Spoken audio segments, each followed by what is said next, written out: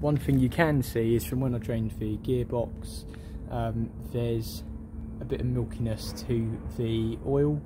Having checked over, there's nothing wrong with the gearbox, and it also runs fine as well. And a quick consultation with American Imports came to the same conclusion that I had, that all that needs to be done is just ensuring that the drive shaft seals are replaced. So there's two which sit underneath the water pump back to back, and then two on the drive shaft itself.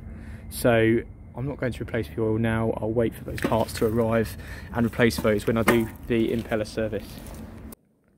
So as you can see, I'm just in the process now. I've got all 6 bolts out and have started removing the lower housing for the water pump. And as you can see as well, it's very obvious that that gasket has gone, which is part of the reason as to why I have got that slightly milky liquid coming out of the gearbox. So that's been ordered. I'm going to get this off. As before, don't use a hammer, please. Just gently use a window one, and just a light nylon hammer, and just keep giving it small taps until the thing eventually comes free.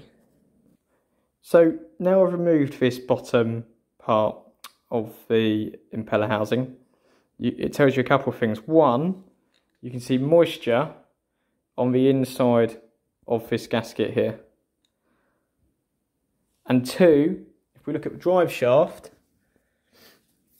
we can also see moisture in that well as a small amount of corrosion around the drive shaft as well.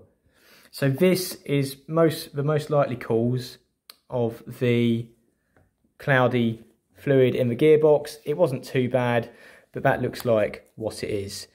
So as well as this gasket here, and as well as the drive shaft gaskets, which I'll be doing later with the propeller off, I will also replace this gasket on the bottom of the pump housing, given that it's now off and it's probably only a couple of pound part. It's quite a common Mercury water pump, this, which should completely resolve any ingress problems into that gearbox.